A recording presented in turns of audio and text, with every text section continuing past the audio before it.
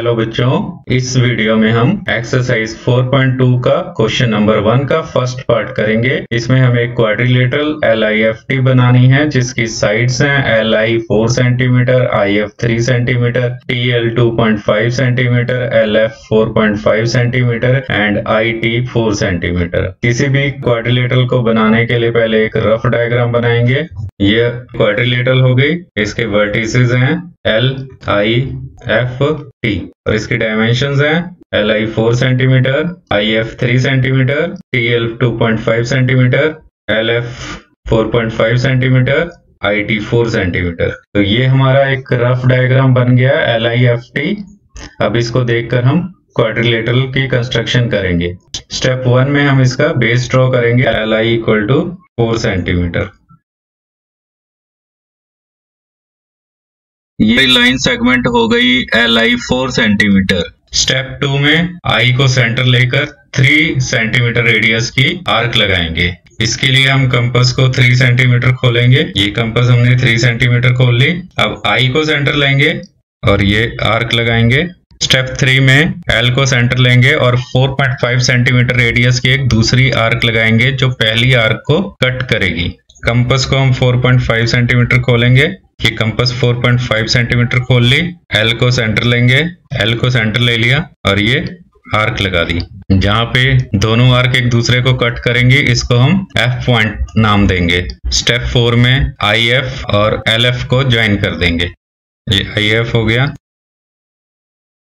ये LF हो गया। IF 3 centimetre, LF 4.5 centimetre. Step 5 में L को सेंटर लेकर 2.5 सेंटीमीटर रेडियस की एक आर्क लगाएंगे। इसके लिए कंपास को 2.5 सेंटीमीटर खोलेंगे। ये कंपास 2.5 सेंटीमीटर खोल ली, L को सेंटर लिया और ये आर्क लगा दी। स्टेप 6 में I को सेंटर लेंगे और 4 सेंटीमीटर रेडियस की दूसरी आर्क लगाएंगे जो पिछली आर्क को कट करेगी। अब कंपास को 4 सेंटीमीटर खोलेंगे। ये कंपास 4 सेंटीमीटर खोल ली, I को सेंटर ले लिया और आर्क लगा दी। अब ये दोनों आर्क जिस पॉइंट पे मीट कर रही हैं उसे हम पॉइंट T ले लेंगे। इसके बाद स्टेप 7 में LT, IT और FT को ज्वाइन कर देंगे। ये LT, IT, FT, इसकी नेमिंग कर लेते हैं। LT 2.5 centimetre, IT 4 centimetre. इस तरह से हमारी क्वाड्रिलेटरल LIFT तैयार हो गई है। अब स्टेप्स ऑफ कंस्ट्रक्शन लिखेंगे। तो ये हमारे स्टेप्स ऑफ कंस्ट्रक्शन है। एक्सरसाइज 4.2 का क्वेश्चन 1 का सेकंड पार्ट है construct a quadrilateral GOLD with sides OL equal to 7.5 centimetre, GL equal to 6 centimetre, GD equal to 6 centimetre, LD equal to 5 centimetre and OD equal to 10 centimetre. तो ये question भी बिल्कुल वैसे ही करेंगे जैसे हमने क्वेश्चन 1 का फर्स्ट पार्ट किया है। इस क्वेश्चन को आप लोग खुद ट्राई करेंगे।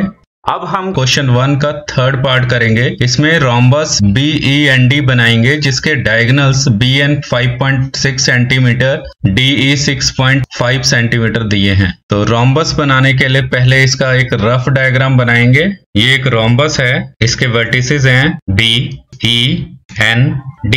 BN यहाँ पर 5.6 सेंटीमीटर है, D यहाँ पर 6.5 सेंटीमीटर है। तो इस तरह से रोम्बस का रफ डायग्राम तैयार हो गया। अब इस डायग्राम को देखकर रोम्बस की कंस्ट्रक्शन करेंगे। सबसे पहले हमें स्केल और कंपास की जरूरत है। ये स्केल हो गया, ये कंपास हो गई। कंस्ट्रक्शन स्टेप वाइज करेंगे। फर्स्ट स्टेप में डायगोनल BN 5.6 सेंटीमीटर ड्रॉ करेंगे। ये 5.6 सेंटीमीटर की एक लाइन सेगमेंट ड्रॉ कर दी BN 5.6 सेंटीमीटर। अब बच्चों क्योंकि हमें रोम्बस की साइड्स नहीं पता हैं और सिर्फ डायगोनल पता है, तो हमें पता है कि रोम्बस के डायगोनल्स एक दूसरे को बाइसेक्ट करते हैं। बाइसेक्ट मतलब इक्वल पार्ट्स में एक दूसरे को डिवाइड करते हैं। तो इसलिए हमें BN को इक्वल पार्ट्स में डिवाइड करना होगा।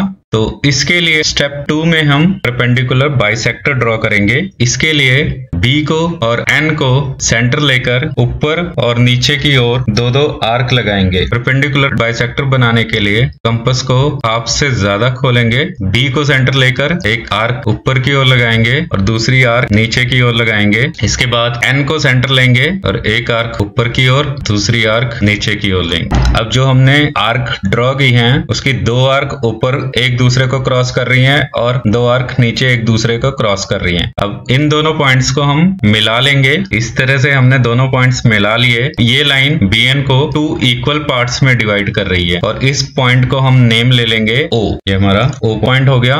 D एक डायगोनल है और D बनाने के लिए हमें पता है कि डायगोनल जो है एक दूसरे को इक्वल पार्ट्स में डिवाइड करते हैं। ऊपर की ओर हम D और नीचे की ओर हम E पॉइंट बनाएंगे। इसके लिए DE को हमें 2 इक्वल पार्ट्स में डिवाइड करना है। अगर हम DE जो कि 6.5 सेंटीमीटर है इसको 2 इक्वल पार्ट्स में डिवाइड करते हैं तो 3.25 सेंटीमीटर आता है। अब इसके लिए स्टेप 3 में कंपास को 3.25 सेंटीमीटर खोलेंगे। ये हमने कंपास 3.25 सेंटीमीटर खोल ली। अब O को सेंटर लेकर एक आर्क ऊपर की ओर और दूसरी आर्क नीचे की ओर लगाएंगे। ये एक आर्क हमने ऊपर की ओर लगा ली और एक आर्क नीचे की ओर लगा ली। ये दोनों आर्क इस लाइन को दो अलग अलग जगह कट कर रही हैं। तो ऊपर वाले पॉइंट को हम D ले लेते हैं और नीचे वाले पॉइंट को हम E ले लेते हैं। यहाँ पर OE 3.25 सेंटीमीटर है और OD भी 3.25 सेंटीमीटर है। इस तरह से DE 6.5 सेंटीमीटर हो गई। स्टेप 4 में BE, EN, ND और BD को ज्वाइन कर लेंगे। ये BE हो गई, EN, ND, BD। इस तरह से हमारी रोम्बस BEND तैयार हो गई है जिसके डायगोनल्स BN 5.6 सेंटीमीटर और DE 6.5 सेंटीमीटर हैं। जो भी स्टेप्स हमने यूज किए हैं वो सारे स्टेप्स ऑफ कंस्ट्रक्शन में लिख लेंगे। ये हमारे स्टेप्स ऑफ कंस्ट्रक्शन हो गए।